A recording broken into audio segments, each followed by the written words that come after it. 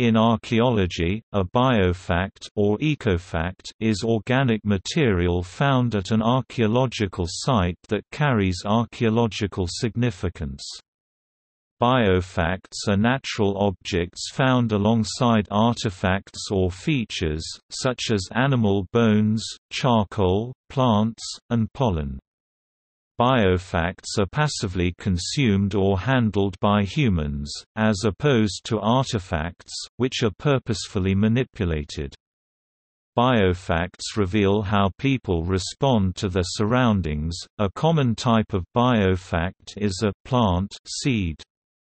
Plant remains, often referred to as macrobotanicals, provide a variety of information ranging from diet to medicine to textile production.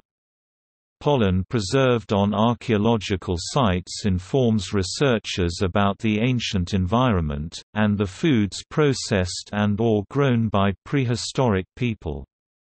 Pollen, when examined over time, also informs on environmental and dietary changes.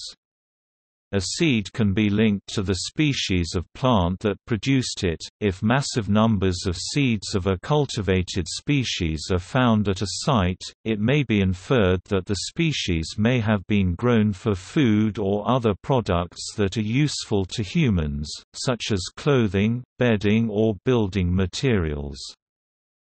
Another type of biofact is wood. Wood is made up cellulose, carbohydrates, and lignin.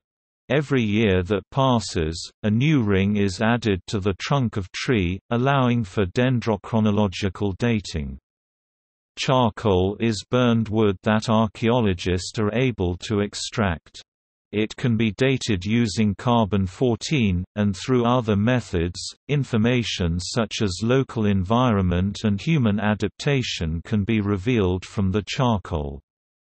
To help determine the date during which a site was occupied, dendrochronological analysis can be used on wood samples. Wood that has been altered by humans is properly an artifact, not a biofact.